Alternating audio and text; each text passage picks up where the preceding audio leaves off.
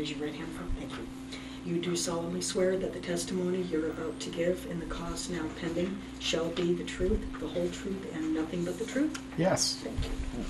Thank you, Mr. Trimarchi, for coming out today to finish up the second portion of your person most knowledgeable deposition. You understand that you have been designated to testify here today on behalf of the County of Los Angeles, correct? Yes. Okay.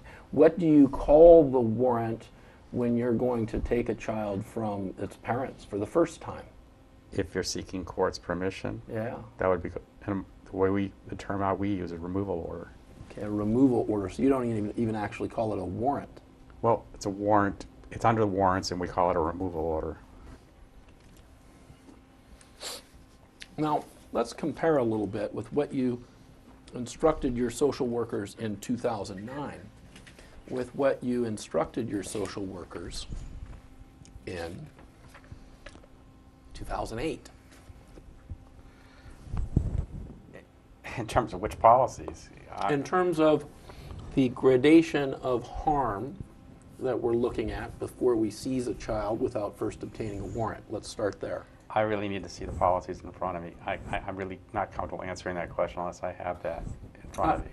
I understand that you may want to look at the policy, but I'm entitled to your best recollection. You spent some time preparing for your deposition, right? Yes. Did you review documents in preparation for your deposition? I reviewed some of the policies, yes. The policies you thought were relevant to the testimony? Yes. Okay. So you've actually reviewed those relevant policies more than just in relation to this deposition, right? I've reviewed them in the past. Okay. So I think we both have a pretty good understanding of what's in these policies, and what I'm entitled to and what I'm looking for is your best recollection. Okay. But you understand that, at least in California, we're governed by the Ninth Circuit Court of Appeals published decisions, right? Based on your experience as the policy manager who's writing these policies, you understand that, right? I do understand that it applies, yes. It's important that they be instructed either through the policies or through training about that law, right? It's important that I agree with, it's important that I understand that. Okay, and one of the ways that you make sure your social workers understand the law is by doing things like promulgating policies, right? Yes. And did you have an understanding prior to December of 2009 that when we're talking about immediate risk, we're talking about that time component, the time to get a warrant?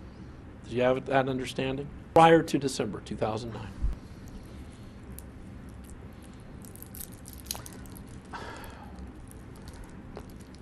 Again, my understanding of immediate risk is that if we don't remove this child will get harmed. I don't recall, at least in my mind, there was a specific within X amount of time prior to 1209. Okay. It was a judgment call that this kid's going to be hurt if we don't remove this kid right now. Okay. But now you do understand that you can't remove the child without a warrant unless the child is going to suffer, likely to suffer, severe bodily injury or death in the time that would be required to obtain a warrant, correct? That's your understanding now. Go ahead. I think that decision clarified and gave us more detail as to what that meant, yeah. So the answer is yes? It clarifies, it gives us more time, what's the word I'm trying to think, parameters, guidelines as to that. Can I have my question reread, please? I'm not sure I actually got an answer.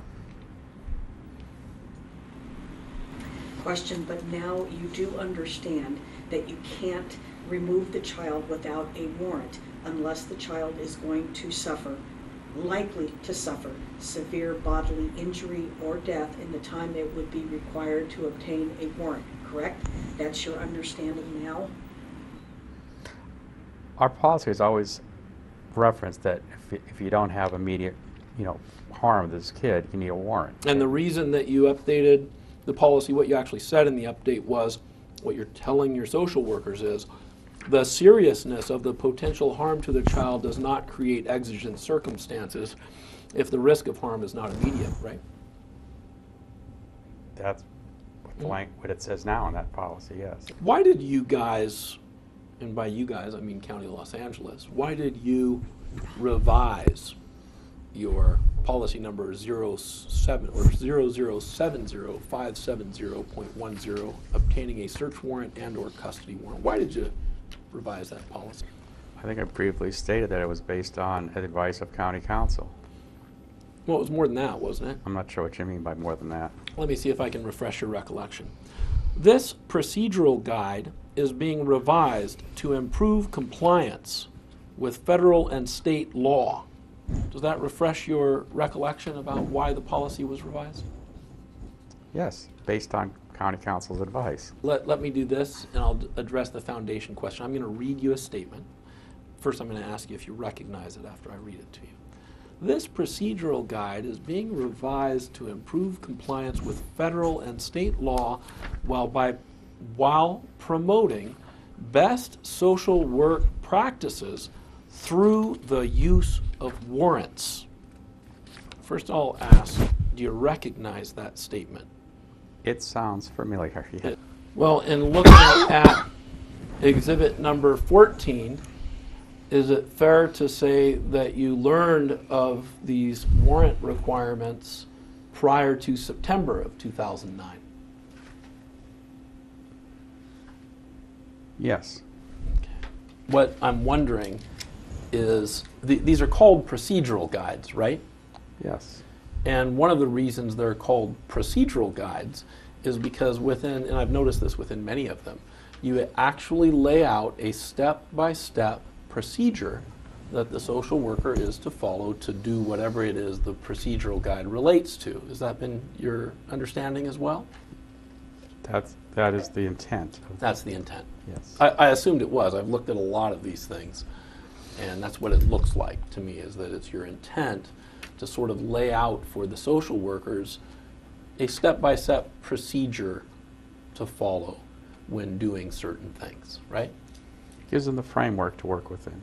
Right. Well, more than a framework, it's in some cases very specific, right? That's correct. Okay. For example, on your procedural guide relative to obtaining a search warrant, you actually do lay out step by step what the social worker is supposed to do to actually get that piece of paper, that warrant, right? Yes. Okay.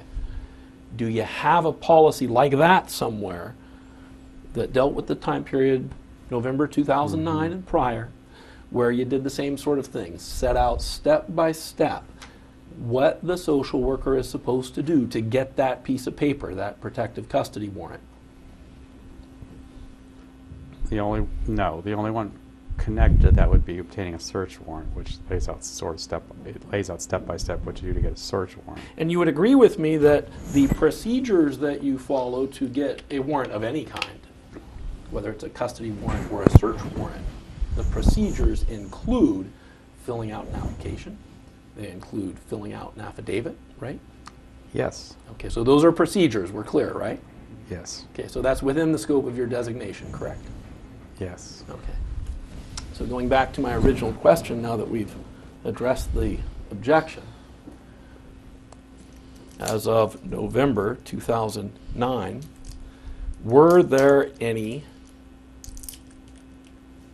forms available by which a social worker could obtain a custody warrant? There were not. There were not. Well, see, that's what I'm not understanding here. You've got to help me out. Is you tell me today that, they knew that if there's not an exigency, they have to get a warrant. They knew that according to this exhibit number 13, right? Yes. And that was November 2009, right? Yes. So they knew they had to get a warrant to seize a child if they didn't have some emergency. Yes? Yes. But you didn't have any of the procedures in place to help them do that, did you? We did not. and they didn't have the forms available that they needed to fill out and give to the court to get those custody warrants. I'm going to make November 2009, did they? There were no forms. Okay. Why not?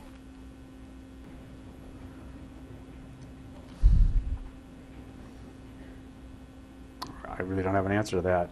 That we weren't given those forms, they weren't developed. Well, you're the procedure guy. Why didn't you develop if you knew, based on exhibit number 13, that there were some circumstances under which a warrant would be required? You admit that, right? That there would be some circumstances in 2009 where a warrant would be required to seize a child, right? Yes. So we know there's a universe of circumstances out there where, in fact, we may need a warrant, right? Yes. Why would you not have a procedure guide for your social workers to lay out for them step by step how to get that warrant that they may need?